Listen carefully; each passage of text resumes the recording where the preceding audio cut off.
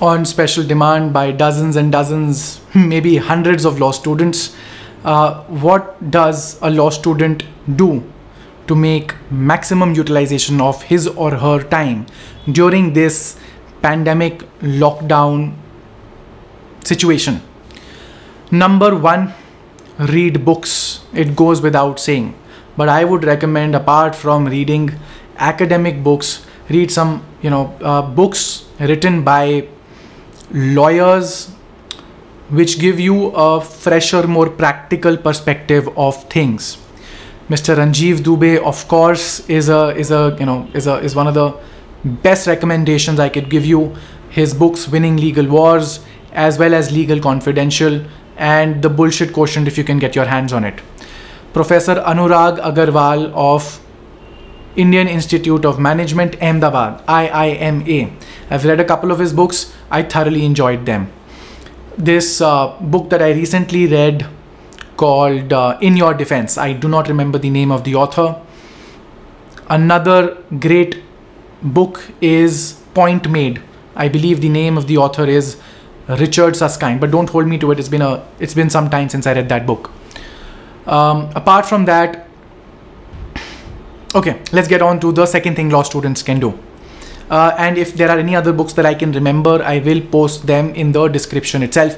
And if you know any good books that helped you grow as a lawyer or as a law student, do post them in the comments. Let's move on to the next one. As a law student, you should be reading judgments. According to me, academic textbooks and commentaries do help. They do give you a little bit of guiding direction into what the law is and how you're supposed to be interpreting it.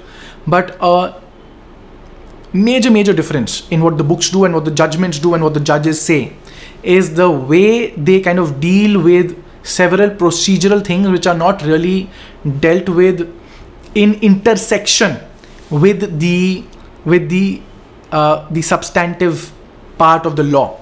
To understand how substantive law and procedural law intersect, you must read judgments. This is what I used to do way back, and this is what I do even now.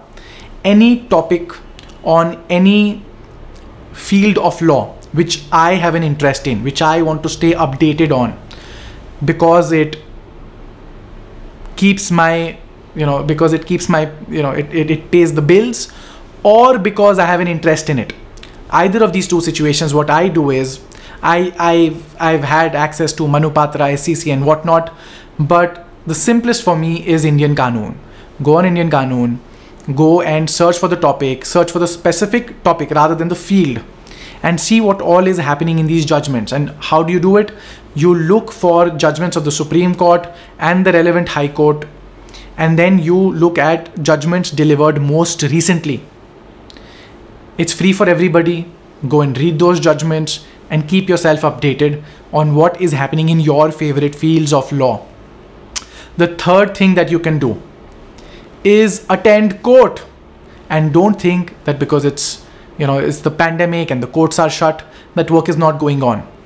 Every single day in this country, there are hundreds of courtrooms which are working, either physically or virtually. And if you can't track these physical courts, at the very least, do go and track down those virtual courts.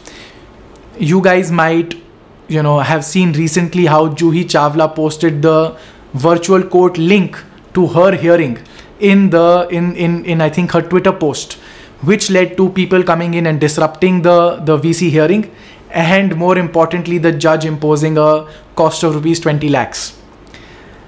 Learn from that, at least the fact that these VC links are available.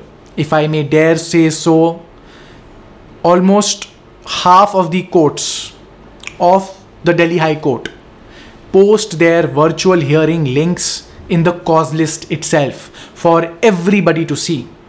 On some occasions when I am done with my matter, I still chill out, I grab some popcorn, and I, of course, with my video off and my mic muted, I keep watching all of these proceedings, and I keep seeing all these great stalwarts arguing away, of course, in the comfort of my house, wearing my most comfortable jammies. And you should do that as well. And perhaps it might benefit you more to sit down with a pen and a notebook and make notes and see what is being talked about, what is the relevance, what is going on. And of course, you will not be able to understand everything because you don't have the kind of knowledge that these people do. And of course, forget about what's being discussed on the facts. That's not so important. But the law, the way the arguments are being addressed, the way they are being tackled by the other party, the way the judge throws his or her questions, the way the responses come from the counsels, it is an art. And you need to learn that if you want to make it in litigation.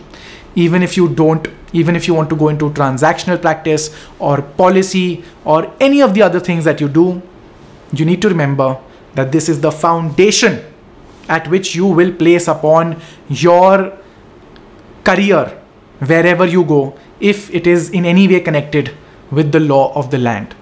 These were 3 tips that I think every law student should be spending their entire day, whatever time they have available to them. They should be spending that in doing these 3 things. If you like this video as a law student, if you took something out of it, and especially if you implemented any of the recommendations that I have given or you've already been implementing, I'd love to hear your experiences about the same. Good luck.